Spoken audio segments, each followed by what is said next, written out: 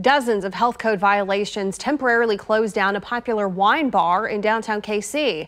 KCTV5's Abigail James investigates why the health department felt it was necessary to shut the Tannin wine bar down.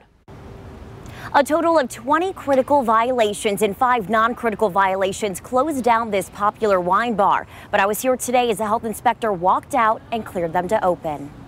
Several lunchgoers walked up to the door of Tannin Wine Bar and Kitchen on Friday afternoon just to find out it was closed. It's honestly frustrating. I was looking forward to lunch. These two signs greeted customers, one from the restaurant itself, the other from the health department stating the business was shut down. It's super shocking to me because that's not the restaurant I know and love. This past June, Tannin Wine Bar was voted as one of America's 100 best wine restaurants of 2019 by Wine Enthusiast magazine. Other accolades fill the restaurant's window. So why was this award-winning restaurant shut down? According to the health department, it's because the restaurant got hit with dozens of violations. We had an inspection with the health department on Wednesday, and unfortunately we've had to close the wine bar Wednesday evening. The violations included citations for issues such as black buildup on the ice machine, undercooked meat, employees who didn't know the proper temperature to cook meat, food left in the cooler beyond 7 days, and employees handling food with their bare hands. For General Manager Barry Tunnel, the harsh reality of being closed down was a wake-up call. We've taken a lot of steps over the last couple of days to address these issues and more. He says corrections have been made and contractors were also brought in to fix issues.